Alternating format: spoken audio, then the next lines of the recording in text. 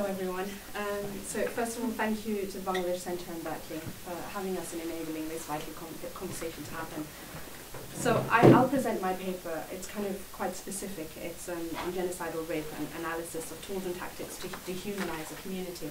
But I think it would only be fair to first introduce Rabia to you in her 60s. I met her on the first day she arrived into Bangladesh in 2017, the summer of 2017. She witnessed her daughter-in-law being raped, her son being killed, and her father being killed, her husband being killed. Since then, she was relocated 3 times from Shamlapur and then into Balukali, different areas of the camp, and is now currently I think the best way to put it is she's receiving counselling in our women's safe space, but she's also struggling with dementia and other things. So I guess it brings me into sort of the lens in which we can look at what I'm about to talk about, and it's exactly what Dina said earlier about who is human and who should be supported. So throughout time, we've seen sexual violence, especially in the form of rape, being used to demoralize and destabilize entire communities, destroying the structure of families and societies. In spaces of conflict, we cannot assume sexual violence is inevitable. When village elders are raped in public, sons are forced to rape their mothers, or soldiers rape the women in a village with their brothers and husbands forced to watch. The acts are strategic and are efforts to annihilate an entire community. According to the 1948 Convention on the Prevention and Punishment of the Crime of Genocide, causing serious bodily harm or mental harm to members of an ethnic, national or religious group and or deliberately inflicting on the group conditions of life calculated to bring about its physical destruction in whole or in part constitutes to genocide. This convention does not explicitly state that sexual violence or rape as a crime of genocide. We must only look to Rwanda, when in church convents, Tutsi nuns were made to dig their grave prior to being raped, killed, and dumped into mass graves. Rape was used as a weapon and tool to destroy Tutsi women. This shrewd, state-led military tactic is hard to prove, and with no physical evidence compared to killing where there is a corpse, rape is often an invisible strategy.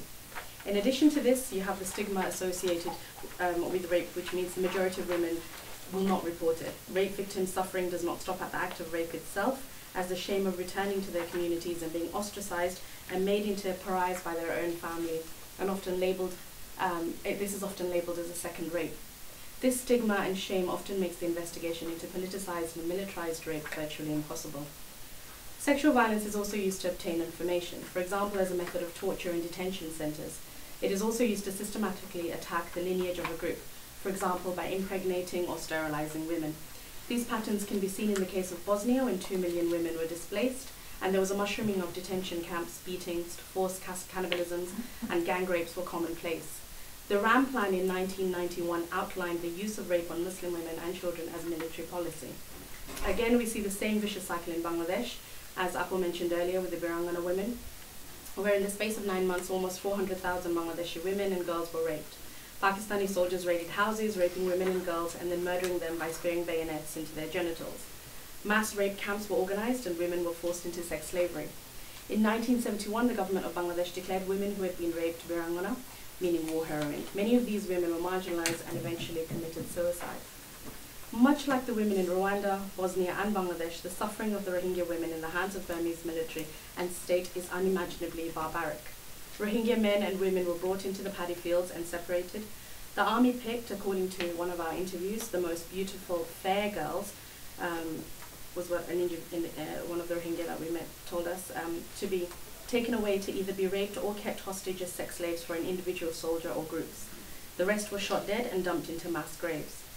Our decade-long research at Restless Beings revealed that widespread sexual violence, many of which were inhumane in nature, including brutal rapes, gang rapes, and other forms of sexual violence using objects, often targeting girls and young women, were carried out to control and spread fear amongst villagers.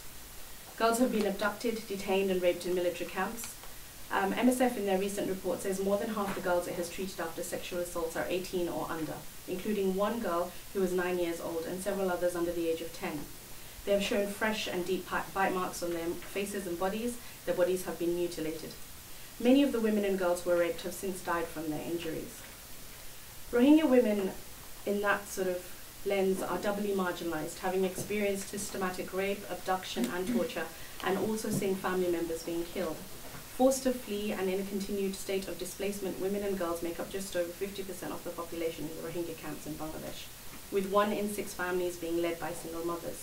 Although they are now safer from the violence they faced in Burma, Rohingya women continue to struggle, with many suffering silently in the camps.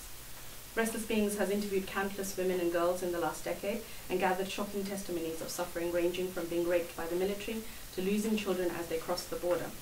They are dealing with immense trauma which continues into the camps, with many cases of sexual violence, child and forced marriages, and trafficking of women and girls into sex work overseas.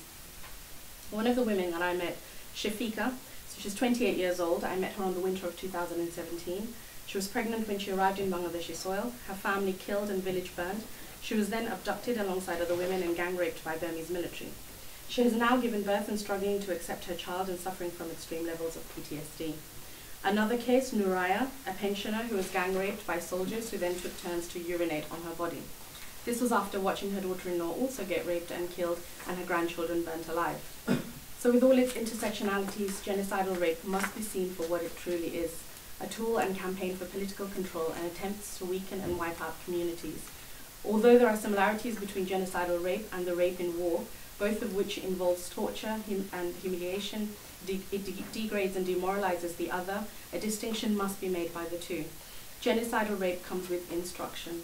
It is state-sanctioned, it is systematic, and it is an order to destroy. Genocidal rape is collective sexual violence carried out on civilians by the state, political group, and or politicized ethnic group. The perpetrators are typically part of the state, and victims are usually discriminated minority groups.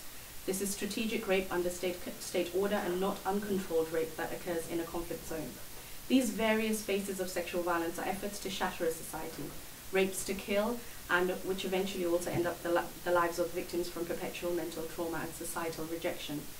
In the case of Muslim Rohingya women and girls who were deeply bound to their cultural and spiritual ideals of modesty, privacy, and dignity, their bodies were used as vessels through which the Burmese military and state attacked the very core of their being and identity. These women and girls were in the eyes of Burma a mere object through which the destruction of the Rohingya community could take place. In the case of Rwanda, rape was used as a show of the ultimate disrespect towards Tutsi women. In the Bosnian genocide, rape was used to change the demography and the future of Bosnian population with forced impregnation by Serb soldiers. In the case of the Bangladeshi Birangona women, rape was used by Pakistani forces to mutilate bodies. In the case of the Rohingya, however, all three factors are present. Mass raping of individual women until the point of death, forced pregnancies, and mutilation were all present. Furthermore, in October 2016, Suu Kyi publicly, on behalf of the Tatmadaw, claimed rape reports as fake accounts. There was also a peak of rapes in August and September 2017, which tailed off by October 2017, despite violence and deaths continuing until this point. This proves the point that sexual violence was tactical and the deployment of rape was part of the design and implementation of genocide against the Rohingya. It is essential, therefore, to expand our understanding and acknowledgement of gendered violence as a vital instrument in perpetrating genocide. Ignoring sexual violence as a core tool of control and annihilation will lead to failure of any attempt to bring justice to the Rohingya community and the individual victims. As academics, activists, international criminal courts, we must all recognize and account for all the cases of sexual violence that are indicative of genocide. Failure to do so would further embolden the efforts made by Burma of genocidal denial.